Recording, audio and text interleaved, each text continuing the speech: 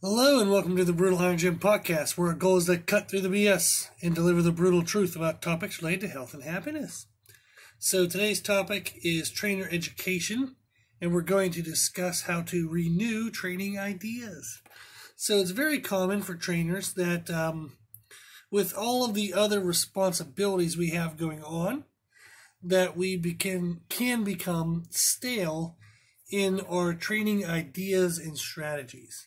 So without even realizing it, we tend to kind of commonly pick the same exercises. So you might know a library of 100 exercises, meaning you can think of 100 good exercises in your head, but you're commonly going to stay with maybe a selection of, say, 20 that you use most often. And it's not that that's a bad thing. You do want to teach what you know. So if you understand those 20 very well, you can teach them very well, and they're very complete in terms of, like, say you do full body training, and you know, like, a couple good variations of squats, a couple good deadlifts, a couple good, like, unilateral lower body movements. So, like, you have everything kind of covered, you know, push, pull, legs, core, blah, blah, blah, blah. So let's just say it's like 20 exercises. If you know those well and you can execute them well, then those are the ones you want to stay with most commonly. That makes sense. But at the same time, you always want to be deciding or kind of being aware of, are these 20 always the best? Maybe I need to renew my knowledge. Maybe I need to review them. Maybe there's some better idea that came out. Or maybe I have a new type of clientele. So maybe I have a client that isn't quite like my old client, so therefore maybe they need a new set of exercises.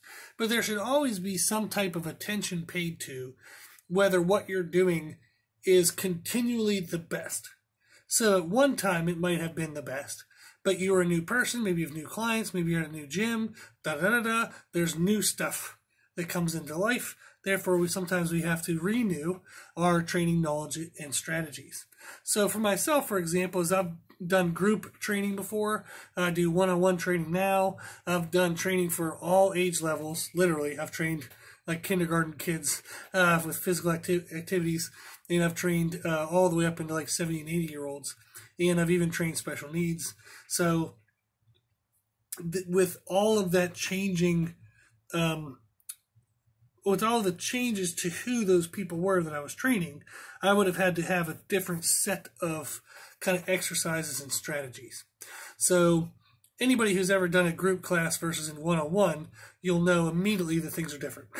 So there are some training strategies that are available to you when you're on one-on-one that are not available in a group, and there are some ideas that work well in a group that would be really weird and awkward to do as a one-on-one. So it makes sense that with new people or new situations, that sometimes our knowledge needs to be renewed. So just rambled on and on about something that you probably already recognized was necessary. But one of the best ways, and what I want to talk about in this podcast, to refresh your ideas and to continue to bring in new excitement to your training with clients, is to do that in your own training and with self-education. So you always, always, always want to be trying to teach yourself. You want to try to be learning things.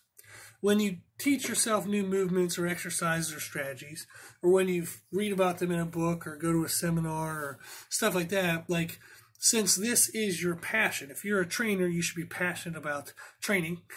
So when you get presented something that's a new, fun piece of information in something you're passionate about, you can't help but share that with people. So if you're focusing on trying to increase your own knowledge for your own goals, that'll automatically make it to where you'll just start sharing it with your clients because you'll just be excited. Like, oh man, you got to try this thing. I did this and da-da-da-da-da-da. You know, so if you're constantly trying to push yourself towards your own goals, trying to continue to learn what you need to move yourself forward, that'll help you move your clients forward. So that's what I think is the number one thing is, instead of me saying, oh, what else is out there? Let me look at this and this, or let me read this arbitrary book of 10 exercises. And maybe out of those 10 exercises, you don't even like use half of them. You know, that doesn't work well. You have to do something that's for you. So education for yourself. And that's going to then push it into clients because it's natural. It's absolutely natural that anything we get excited about for ourselves, we're going to try to tell other people. So, for example, say that there's a clinic coming up on Olympic weightlifting, but you do not do Olympic weightlifting. It's not a bad idea to go check it out if you have interest. I'm not saying don't do that. If you're interested, great. But if you're like, oh, there's an Olympic lifting clinic nearby, I don't really like Olympic lifting. I don't do it in my training, and I don't really have any clients, but maybe I'll pay the money and I'll go do it. Ugh. That's kind of like a 50-50 whether that's going to work out. Maybe you'll go there, be excited, it'll seem something interesting, and now all of a sudden you have a renewed passion, or like a new passion, not renewed, but brand new. But it's also just as likely as you'll go there and you're like, yeah, no wonder I don't like this, not really exciting. You'll come home from it, not really be that fired up about it, so it doesn't kind of resonate. So we want to try to renew our knowledge with things that are naturally interesting to us. So a couple examples I have from mine. I've been to a lot of clinics and seminars when they've been available to me when I had the finances. So that these aren't going to be something you can necessarily do all the time. But when you can, they're extremely helpful to have. So I went to a clinic held by Tom Berry from Westside Barbell. He's kind of like the main assistant to Louis Simmons at this point. And he does a lot of training on his own. He's in his own right a very good trainer. So, but he's kind of applying Louis Simmons' conjugate methods from the Westside Barbell kind of system. So I went to one of their clinics, and it was Tom Berry and John Quint. John Quint does the physical rehab and physical therapy for a lot of people out of Westside Barbell. And it was super fun. It was really exciting. It was actually a seminar for high school football coaches. And I got to go because of a friend kind of thing. And so I got to go. It was fun. They showed a bunch of like prehab therapies for shoulder health and whatnot. And at the time, I had a couple clients that had shoulder problems. I've had a whole ton of shoulder injuries myself. So it was fun to learn and get a feel for those techniques and see how good they felt. We also talked about training structures for athletes. Now, often a lot of what they were talking about was group style structures. And I do one-on-one training, but it was still really good information. Sorry about that. Excuse me. It was really good information in the sense that it gave an idea for a workout structure that I could use and implement. So maybe they were implementing it with groups, but I was actually able to kind of still apply that to individual one-on-one training. So, for example, the technique I was kind of using at the time was to set up a push-pull legs type workout. And it was actually, we did the legs first, and then you would switch to push and then pull. And that was kind of the sequence. So what we did is I would try to set it up within a very small area in the sense that it would just be on maybe one squat rack. So on the inside back edge of the squat rack, we would be doing some type of squatting. Then maybe on the front side, outside, we would do like overhead presses. And then they would use that overhead press bar and maybe do like inverted pull-ups or some odd craziness. But we were trying to figure out somehow how to kind of do a push-pull legs on of just one squat rack. And it made it to where it was able to do a circuit. We were able to have access to the equipment in the sense of like, even in a busy gym, I just needed one space rather than trying to use a bunch of different pieces of equipment. So we would set up a structure like that. We would do warm-ups with very low reps, like maybe just 3 to 5 rep warm-ups. And it was just to kind of refine the technique real fast. Then all of a sudden we'd do some explosive warm-ups, meaning that they might only be at 50 to 60 to 70% of their 1 rep max of what a really heavy weight would be for them for that exercise. So you don't have to actually know the percentages. Just say, okay, this is something that they can easily move for 15 or 20 reps, but I'm going to have them move it for 5 reps really aggressively, very fast. And that actually built some explosiveness, kind of woke up the nervous system. Then we would add a bunch of weight. We would do it for strength for like, say, 3 to 5 reps, really freaking heavy. But they already were warmed up with the technique work. They got the explosivity to warm up the nervous system. They then went into strength work. Then we dropped the weight back down in the mid-range, kind of like maybe 70, 80%, and they did muscle manipulation. So maybe for that client, if they wanted muscular endurance, we do sets of 40 to 60 seconds, or even 60 plus. if they wanted muscle building, we would do sets of anywhere from, like, say, 20 to 40 seconds. So it was kind of fun in the sense to where you created a circuit. It was all full body in one area. You used the same exercises throughout the whole thing. You did technique warm-up, explosive style warm-ups, strength-based, and muscle manipulation. And you can get a full body workout, crush the person, have a lot of fun. And it was just kind of like I took that structure, push-pull legs, with those sets and rep schemes, and then each week you would just plug in different exercises. So if last week you did maybe a barbell military press, maybe this time we did hex bar overhead presses. So they had more of a neutral grip. Then once we did that, like maybe the next time we would come in and we would try like a banded football bar, maybe a 60-degree incline press. So it was still kind of like an inclined, but it was a different grip, different stimulus by having bands on it, you know, versus like the previous 2 weeks, maybe we didn't have bands. Maybe next time we'd cycle through the same 3 exercises, but this time we'd add chains. But it was really fun because I had this consistent structure, but the exciting part was applying new exercises. And you can have it be done the other way, where you can have the exact same exercise you repeat every week, but you change the structure each week.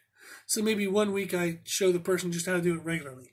Maybe the next week we do bands from the bottom. Next week, bands from the top. Next week we do chains. You just try to make some variety around a consistency. And that's a really helpful way to kind of make sense of organizing your structure. And it can create creativity because you have a framework of that consistency. So there's something that's consistent, saying, okay, I need to make something fit into this box. And then the creativity is finding the something. If you don't have a box and you don't know what the something is, it kind of can be haphazard or kind of wishy-washy as to what it might be each week, and you tend to fall into the same things. So for each month, you can challenge yourself and pick a new box. Pick a new training structure, for example. And then that month, try to find a bunch of weird exercises that fit into that structure. Maybe the next month, you pick a consistent exercise, and you vary the structure that you use with that exercise. So that's the idea of sometimes going to clinics and seminars, is you get presented all this new information that excites you and bring forth different ideas, different structures, different quote-unquote boxes that you can then learn how to fit your clients into, fit your knowledge into. So that's a lot of fun. The other examples we have would be very common, but are books. You can learn a lot from books.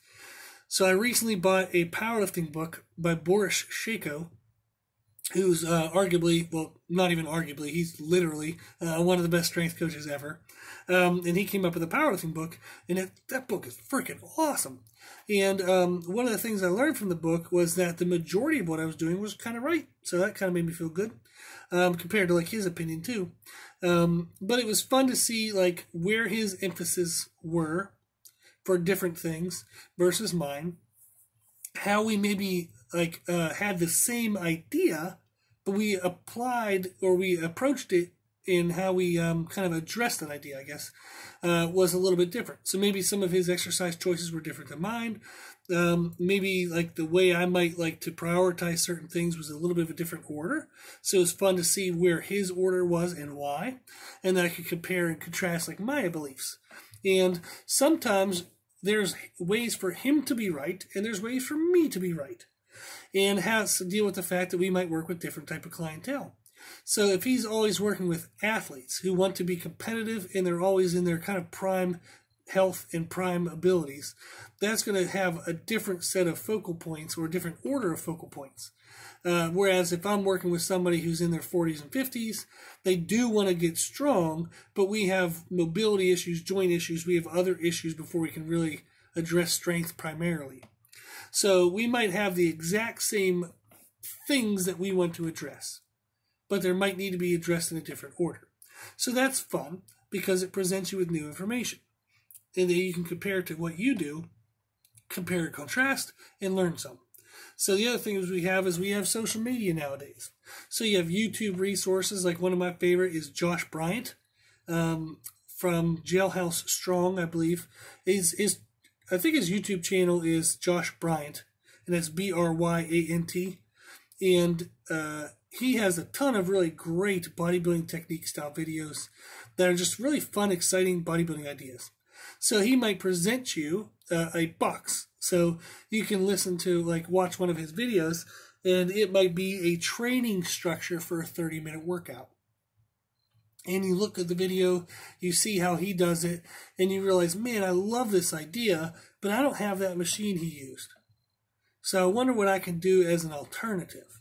So it gets you thinking, it gets you being creative. So that's what you want to do, is try to focus on self-education. If you're always trying to educate yourself, you will automatically end up educating your clients and doing new things, because it's your passion and you're going to share your passions. So those are the main resources that I think are on the cheapish end, and they're easy to add into regular life. So seminars, clinics, books, YouTube, Instagram, stuff like that. So for example, on Instagram, you can follow someone, and that way on your homepage, maybe they make a post that day of some cool exercises. All of a sudden, it just shows up automatically. You didn't have to really look for it. It's just kind of like a random reminder of fun things. So that's a great way to do it. So for example, I follow Josh Bryant on Instagram. So I follow a bunch of other people like John Quint and some of these other people I mentioned before. I follow them on Instagram, and then anytime I check in on Instagram to either check my own business stuff or check for friends or even check for them, their information pops up, and I'll look at it and go, oh, that's cool. I need to do that. And I'll save the post. So, and I'll look at it later, maybe read it more in detail, figure out how I can use it for clients. In the world of YouTube, you have subscriptions. So you can get subscriptions and reminders now. They make it like so crazy. But you can get subscriptions and reminders of the people that you want to learn from. So again, if they create a new video, you can get an email. You can get an email, and it can alert you when they put up something brand new, or you can just subscribe to them but not have the alerts. And then whenever you check in on YouTube, you would go to your subscriptions page, and you could see what has been the most recent things that the people you've subscribed to has posted. So you can get an email reminder exactly when it's posted, or you can just do the subscriptions and check in whenever you want to check in. So it kind of depends on probably how busy your email already is. So if you're already a pretty busy email, you're not going to want to get more emails. Then with books, you can just make a schedule or a note to every month buy a new book. So for business, I have a subscription to Audible, so the Audible app, audiobooks on my phone. And every month, it basically forces you to buy a book, because you get a quote-unquote free credit every month, but yet you have to pay them for the monthly subscription. So it's not really a free credit. You're paying them for that credit. But it forces me to buy a new business book every month. And if I have a bunch of credits backed up and or I had a bunch of books backed up, it would promote me to get on my butt and start listening to them. So, but that I usually use up my book before I have my credit available. But that's something that's really good. And again, what I'm trying to show you is these are things that you don't even have to remember to do. They will remind you. So Instagram, being a follower, they'll automatically come up on your homepage. You don't have to go seek that out. It's going to come to you. And like we said, is one of the main reasons why people get stale is because they get busy doing other things. So I am not saying that you need to add anything to your already busy schedule. Just follow some cool people on Instagram. Subscribe to some people on YouTube. Get a podcast like the audiobooks. Get an audiobook subscription. That'll automatically remind you every month that you have a new credit available. And that can help kind of remind you again to go listen to the audiobooks. And then with seminars and clinics, you do have to look those up. So that is something that you'll have to kind of put some effort into. But you can put a reminder in your phone, and maybe every 3 months you can afford and or try to find a weekend where you can go to a seminar or a clinic. And just have the goal of, okay, I'm going to go to 3 or 4 clinics this year. And that's going to help me learn something. I'm going to do an audiobook every single month. And then you can say each week, I'm going to pick a new exercise or new concept from YouTube and Instagram and apply them to my clients. So this is how you get a weekly, monthly, and then yearly based educational system developed. And that's going to spark new knowledge coming into your life and your training idea and creativities, and it's going to bring new knowledge in. And then you're automatically going to be pushing that onto your clients because, again, it's something you're passionate about. So you can see how this becomes almost like self-guiding. And that's what I wanted to get across in this podcast was, if you want to continue your education, it doesn't have to be a job. And if you're passionate about lifting, the last thing you want it to feel like is a job. You're not going to like that. So these are some automated ways in which you can get it put on you without you having to go get it. So it makes it easier. Another idea you have, if you have available to you, is to talk to other trainers. So I talk to other trainers with consultations that we do. So I do help trainers with training consultations for training ideas and structures and business ideas and how to run gyms and stuff. And it's super fun. I love it. I love it, love it, love it, love it, love it. So thank you to all of those who've participated towards that. I do sincerely appreciate it. So thank you, thank you. And it's fun to see when you talk to other trainers, like what they prioritize and see the factors that influence their training styles. So what equipment they have, what type of environment do they work in. You can also see outside life. So if they're struggling with, relationships, that can really halter and slow down their learning. Or if they're just out of a relationship, maybe they went through a divorce or something, and or like a breakup, and now they're kind of fired up in business to try to take over, and a little bit of that is to mask the pain from the loss, but also maybe they have some extra time, and they're trying to figure out how to fill that time. So you'll see just how different life factors influence a trainer's learning curve in desire and passion and motivation. So that's been really cool. Also, I have trainers who message me on Instagram. I actually work with trainers too, as clients. So I do their programming for them, and that's super fun because as often as I can with my busy schedule, I apologize to those I work with if I don't talk to them more often, but it is fun when we get to talk about training ideas. I also have other trainers who just message me on social media with questions and stuff, and that's fun. So they'll send me something they saw maybe recently on an Instagram post. So they'll message me directly on Instagram and they'll say, hey, what do you think about this? So that's kind of a moment of learning. I get to read through it, send them back my thoughts, and it kind of opens up some thinking for me for the day. So getting interaction with other trainers, and if you can do it in person, that's great because you can cover more information, and it's nice to just have a face-to-face interaction. But often that doesn't happen because both of you are going to be busy. So talking with each other via Instagram could be a great way. So that's, or it's like other forms of social media. Instagram is one of the most ways I get kind of contacted. Email is another one which I like because you can write more in-depth responses. So Instagram might be easy to share the content, and then I'll reply via email if I want to write longer responses. So, but that's something fun too, is talk to other trainers. Like I said, whether it's in person, whether it's over social media, even discussion boards, if they have those at websites anymore, good God, I have no clue. But that might be an option. But talk to other people who do what you do. And that helps as well. And just kind of create some ideas, say, hey, I've had this client recently and this is their situation. What would you do? You don't even have to tell them what you do. It's not a moment for you to brag, okay? Just ask an open-ended question and just see what they offer. And you're like, oh, man, I didn't think about that. That'd be awesome to add. Or you're like, yeah, they thought about pretty much what I would have thought about, so that makes me feel good. So sometimes you get confirmation, sometimes you get new ideas. It's fun. So it's cool to do that. Another way to do it is to get new equipment. So now this is something that can be an expensive habit, so don't get doing this too often. But bringing in new equipment can be a great way, obviously, to create new ideas and new training. So being a gym owner, as well as a personal trainer, I have the gym owner aspect of me where I get to buy new equipment all the time, and that's usually big purchases. So if I want to bring in a whole big piece of equipment. So within the last 2 years, we brought in the Westside Barbell Inverse Curl. And that was fun to learn the differences of an inverse curl versus like a lying hamstring curl or a seated curl that you typically use for bodybuilders. But we would use the inverse curl, trying to use it for athletes, but then it was also fun to try to use it for our bodybuilders as well. So give me a second. Sorry, I got to get something to drink. Sorry, I've been fighting off a cold. So, it can be helpful to bring in new pieces of equipment because that can spark new ideas. And if you can't do large pieces of equipment, you can bring in cheaper options. So, for example, you can bring in like a slingshot, like Mark Bell from HowMuchYouBench.net sells those.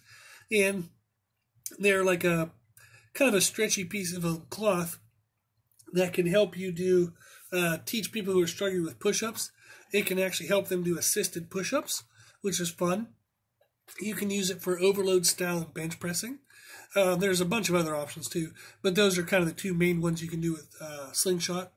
You also can bring in, he has another product called a hip circle, which again is an elastic stretchy band that you would put around like your knees or ankles and do like lower body movements to help warm up hips. So if you have a small facility and you don't have the room or the money to get like an abduction and an adduction machine, you can just buy a hip circle for like 20, 30 bucks, and it does pretty much the same thing. You can buy resistance bands. So like I have clients do reverse banding and regular banding of exercises, like common exercises, if they have the capabilities to put bands up. Now, if you band from the bottom, you can just simply put 100-pound dumbbells next to, like, say, a bench press, and you can band those. So you don't have to have fancy equipment. You just have to have something heavy enough to hold the band down. You can also buy those little foot sliders and hand sliders. Those are cheap, but they open up a lot of opportunities for new exercises. You can bring in tires. Tires are usually really cheap to get. They're fun for different types of like muscle cardio and athletic style exercises. There's battle ropes, kegs, sleds, other kind of strongman style stuff that can often be cheap if you find the right place and the right person. But bringing in new equipment is a great way to get new training ideas brought into your repertoire. So in order to have new ideas, you have to be constantly seeking new knowledge. That's basically what I'm trying to get across, is stay open-minded and actually seek out things that challenge you and challenge your ideas. So be open to experimentation. So if something is presented to you or you watch a video and you're like, oh, that's dumb. Well, have you tried it yet? So try it first. You might find out it actually is dumb, but then at least you actually know the truth versus just believing what you know, okay, is true. And sometimes you start to lose touch with reality. So that happens all the time. All of us as trainers know some other trainer who thinks they know everything and they're absolutely an idiot. So we don't want to be that person. And if you don't stay open-minded, you will become that person, okay? So you have to stay open-minded. You have to try weird stuff. Even if it looks like it's kind of odd, give it a try, okay? So in your own training, have openness in your training to try new things. So maybe you'll have a whole day dedicated to just fun new stuff. Or maybe in your training, if you're, say, a bodybuilder or a powerlifter or whatever, like say you're doing in your training, okay, I have to do biceps today. Well, stay open-minded to doing any type of bicep exercise. So if you saw a cool bicep exercise on a YouTube video by Josh Bryant, for example, you can then add that into your own training, see if you like it. Maybe next week you can repeat it, see if you like it again, try to make some progression. Or maybe the next week you'll pick a whole new brand new exercise, bicep exercise.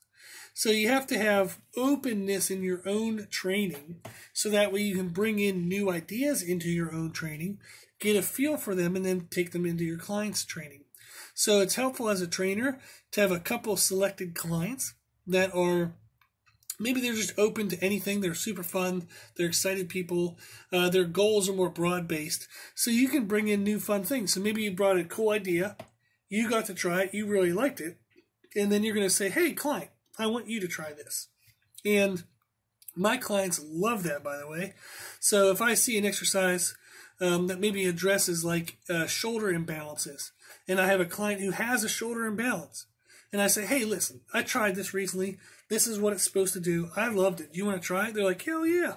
So they like trying new things too. So it can be fun and exciting.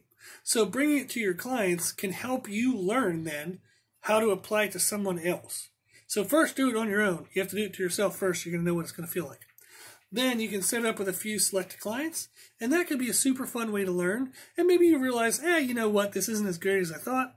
Or, hey, this is good, but I'm going to use it in this way compared to what I thought I was going to do. Or maybe, you know, this is the most amazing thing, and it now becomes one of your normal 20 exercises. So that's going to be really helpful, okay? So to wrap this all up is to get new ideas in your own training. You have to constantly seek out new knowledge. And you can do that by forced learning, okay, in the sense of being a follower of somebody on Instagram, being a subscriber of somebody on YouTube, so that way you get it kind of thrown in your face every day, whether you're looking for it or not. You can do books, so do an Audible account, so that way every single month you're forced to buy a new book, or you can make a reminder in your phone and buy a new hard copy book every month, but you just have to set up reminders for yourself, so that way you don't have to remember every time, it tells you. And then you can set up a goal of seminars and clinics. Like I said, 3 to 4 a year. That's a great learning curve. So that's a system that gives you daily, weekly, monthly, and yearly forms of education. Cool. So hopefully this gave you some ideas.